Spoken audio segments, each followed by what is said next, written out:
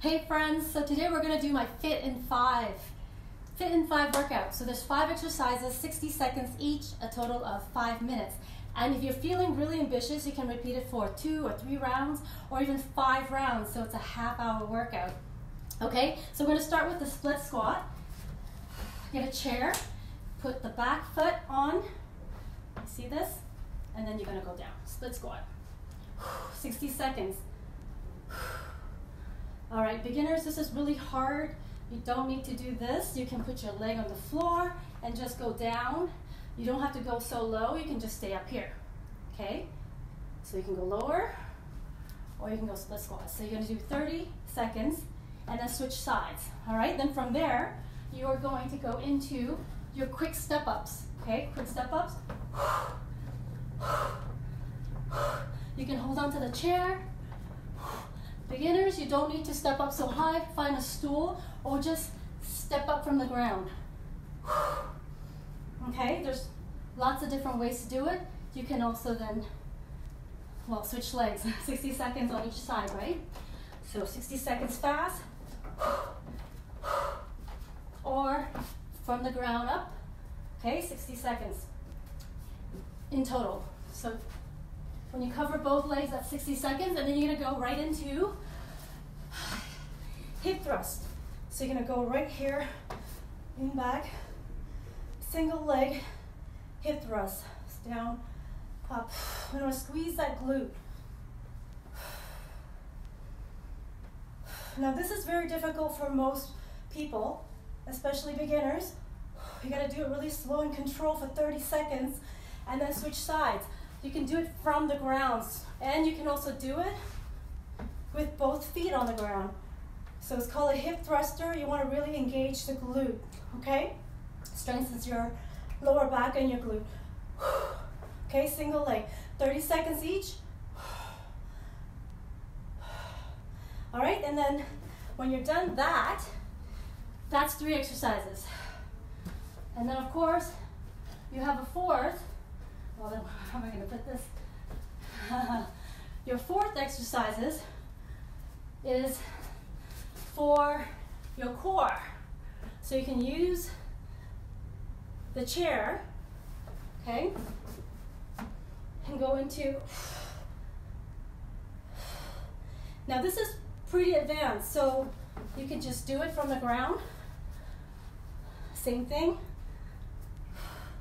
or get lower onto your elbows, so that makes it easier. You're just modifying it, right? And of course, if that's too difficult, just stay positioned, dropping the hip and raising it so your body is parallel to the floor. Working the obliques. Or just get on your knees. Okay? Hip, raise. Now, that's 30 seconds on each side, okay? And then you can finish it off with push-ups, if you can do push-ups. You can play with the chair, put your legs on it. Make sure you're on it. Push-up.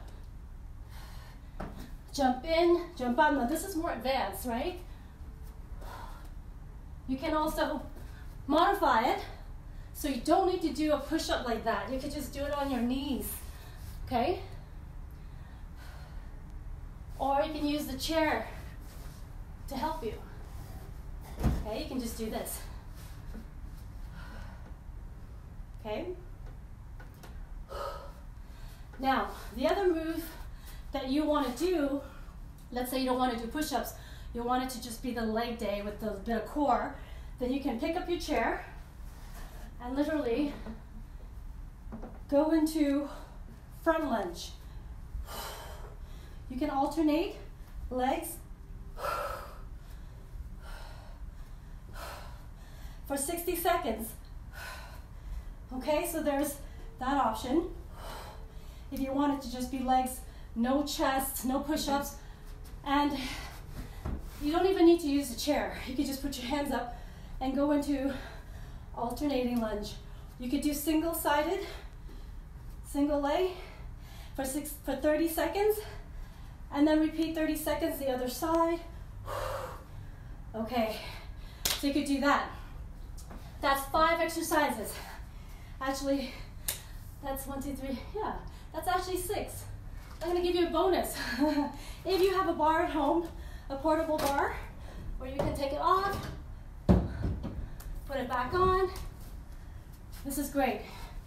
If you have bands, you can definitely do this bonus exercise, a little bit more advanced. This is gonna get me to engage my glute. And bands.